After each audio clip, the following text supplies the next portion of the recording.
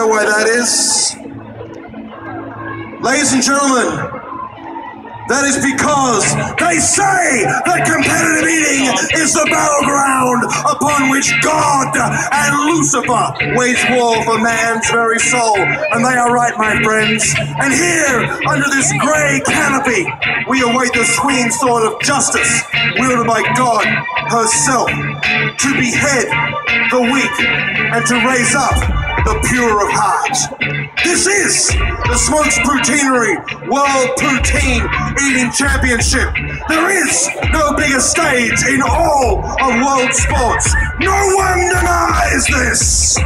Now is the hour when glory calls, my friends, and only the bravest among us are left standing to answer. You have waited no more than 6 minutes for this contest to start. But I, and these weapons of mass agitation about to take the stage, we've been waiting our entire lives for this moment. Waiting, but not preparing. You can't prepare for this.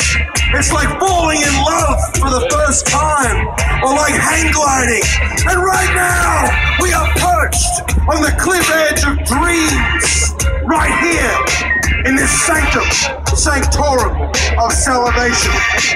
This Mount Sinai of mastication, this Colosseum of competitive eating. Dro! I can't do it in French, but I've got the 4 best words in the world. Let the contest begin!